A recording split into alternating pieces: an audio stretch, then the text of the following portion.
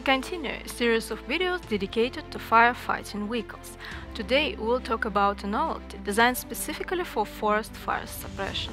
Forest fires create severe environmental challenges which cause enormous damage to ecosystems. The Universal Forest Special System is designed for forest fires prevention and prompt suppression. This model was created first of all as a means of preventive protection of settlements from wildfires. It is equipped with the maximum set of fire weapons. The system is mounted on a 2-axle all-wheel drive CAMAS 43502 chassis.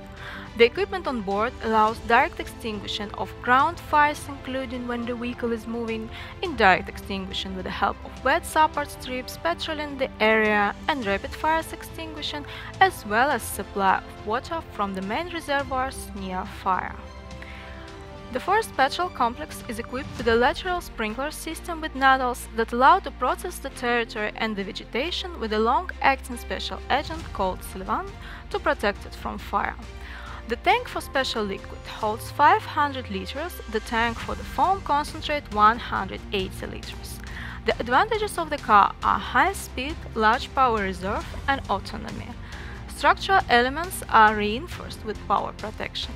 The system is also protected from fire when being in a high temperature zone.